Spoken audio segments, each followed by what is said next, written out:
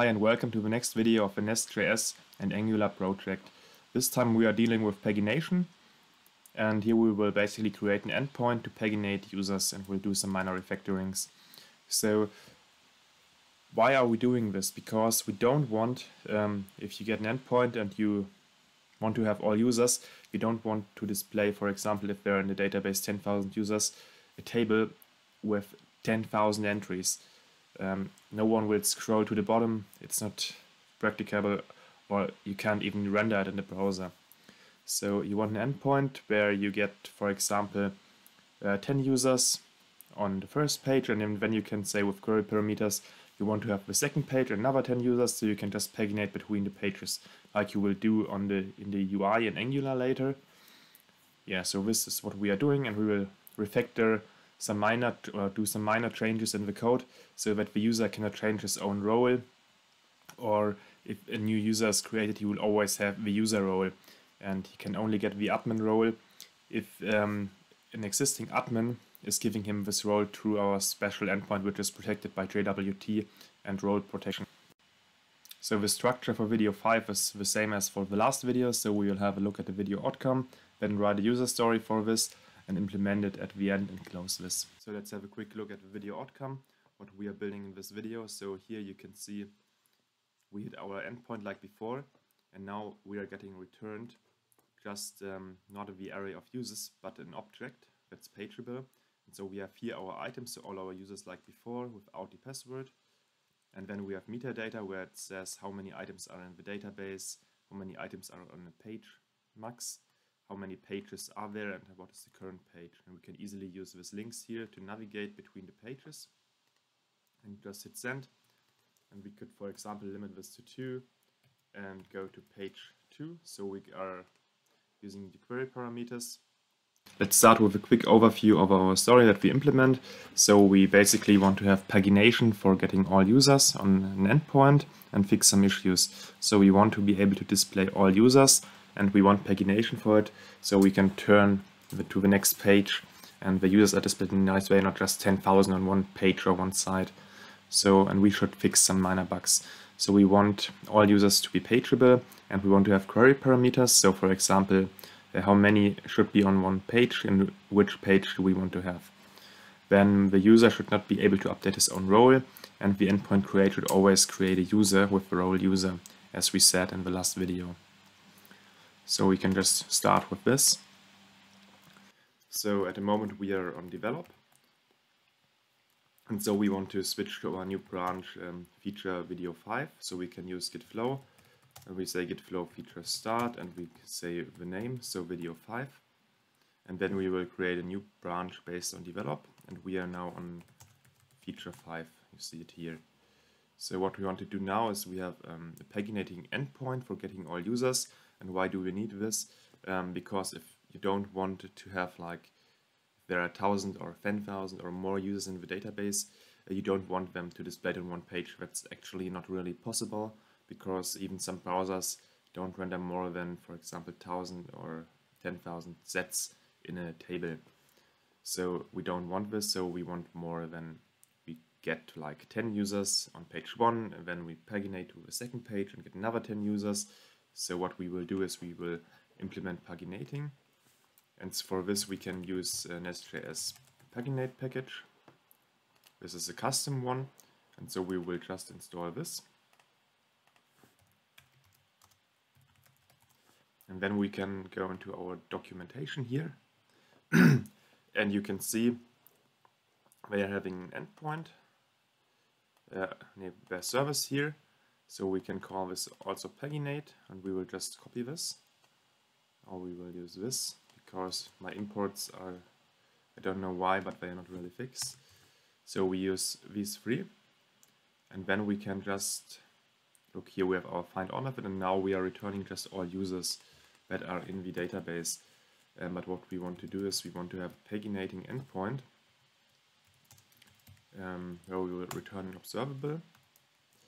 And this should be from type pagination, and there we have our type user, what we are returning. And in the paginate we can look here, we have the options from pagination options. passed in.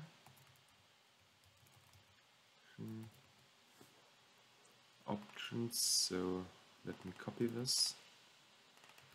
And if we go into it, we can see what we get here. We get a limit and we get a page and a route if we specify it.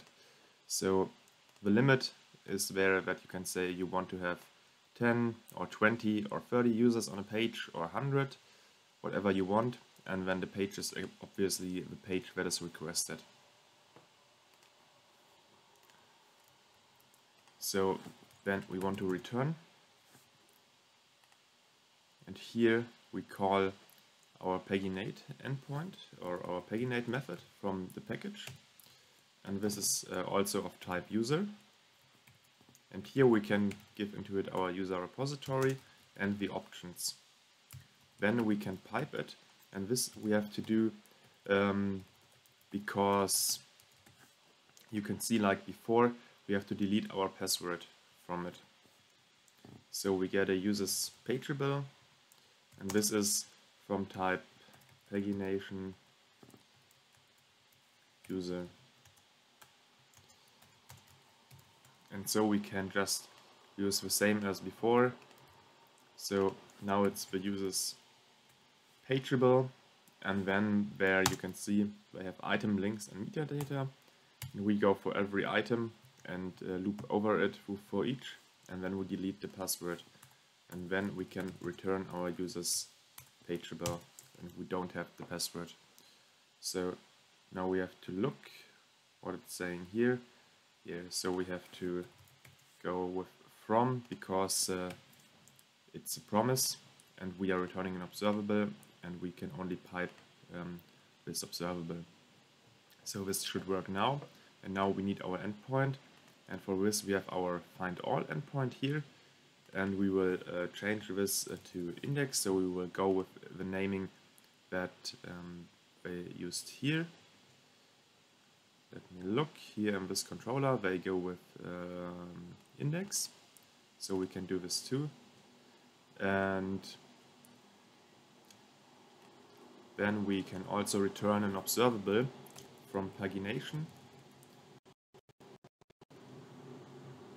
and from users, from user.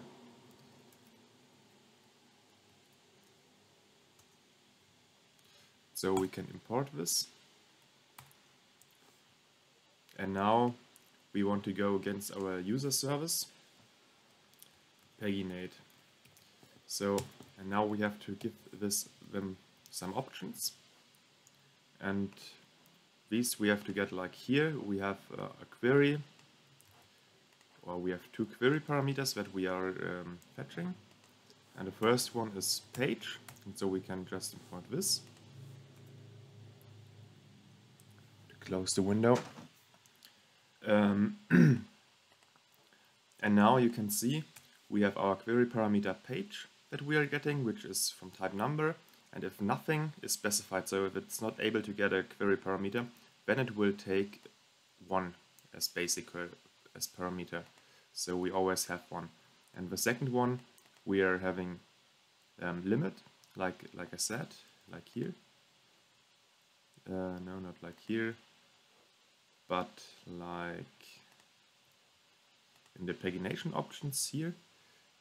Like I said, the page, the number of the page, and the limit how many items are on a page that you request. So we can give these options to here, page and limit. And this is a short term, so we could also write limit, but since it's the same name, we can go with this. And another thing that they said here is our limit. So this means, or this is looking for, if our limit is bigger than 100, then we use 100, and if it's smaller, then we use just the limit that's specified. So here 10 if nothing is specified, or if another number is there, then we use this, or if it's bigger than 100, then we just use 100. So because you usually don't want to have so many items on one page. And another thing that we can do here is we can also specify the route option. And for this we don't want to go with this, but we go with localhost 3000, and then we go against users, and then we can see that there's we have let me look.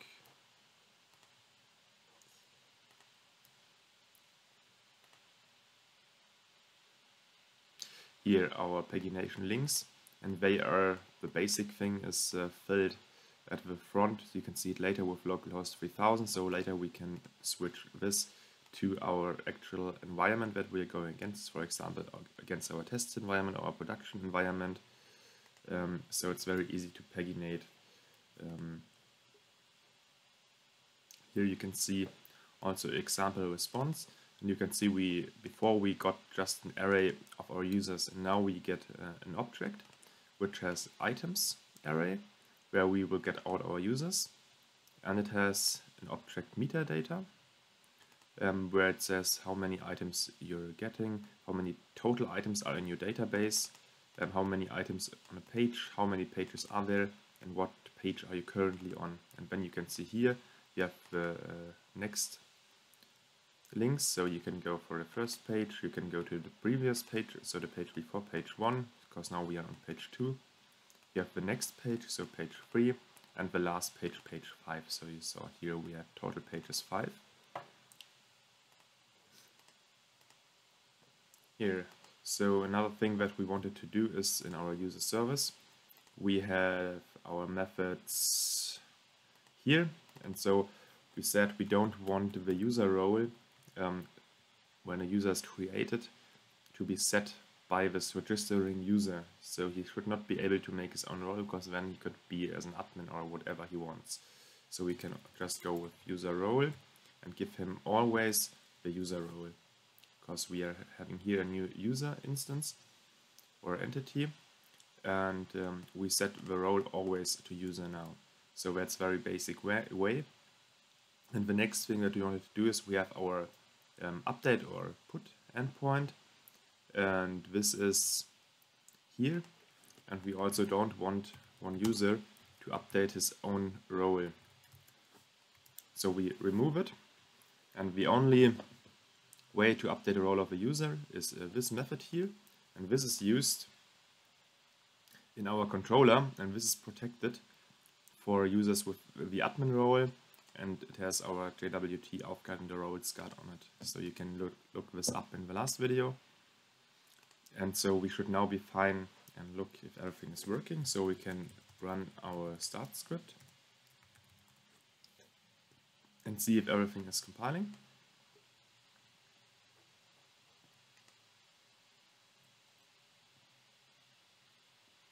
And this looks quite good. You can see it's mapping all our routes. So let's check our endpoint with Postman. And so you can see before we had this endpoint, and when we were sending this, we were just getting an array of all users. So it could be a very large set, like 10,000 users or something later in production mode. So if you just hit send, we now get our item or our object with items. So we have here all our users without the password property that we removed. So all for your users. And you can see here in the metadata that we have total items 4, item count 4, we have all our items per page, how many pages are there, and our current page. And you can see here we have our links, like we specified, with our query parameter here, the first and the last one, so it's the same page. And now we could, for example, add a query parameter with the question mark, and then we can just say we want to limit to 2. And you can see we are just getting 2 users, and it says we have item count 2 on this page, on item per page 2. And so this is something we want to fix, because this is now a string and not a number. So we can just go in here and we can say this and convert the page to a number. And we can do the same with the limit. So this should work also now. So if we go this again, this should not be a string but a number. So this is good. And so we can just, for example, use these links here to go to the next page and send. And we can later, in the front end, it's very good to do this. So you see there is no next page, but now we have a previous page where we were before. We have our first page and we have the last page. So let's commit everything. So we can just say git add -A and git commit. And we can say we have now video 5. And what we did was added paginate endpoint and secured the create user and update user with not with deleting the role property.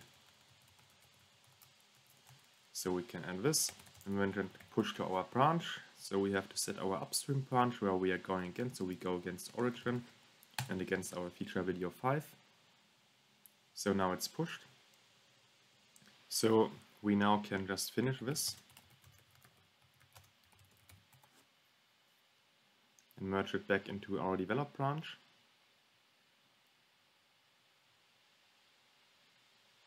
So you can now see we updated our develop branch.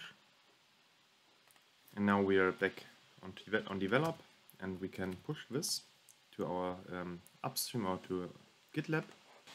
So we have pageable, this is done. A user is not able to update his own role, also done. And the endpoint create is also always with the role user. So we can move this to done.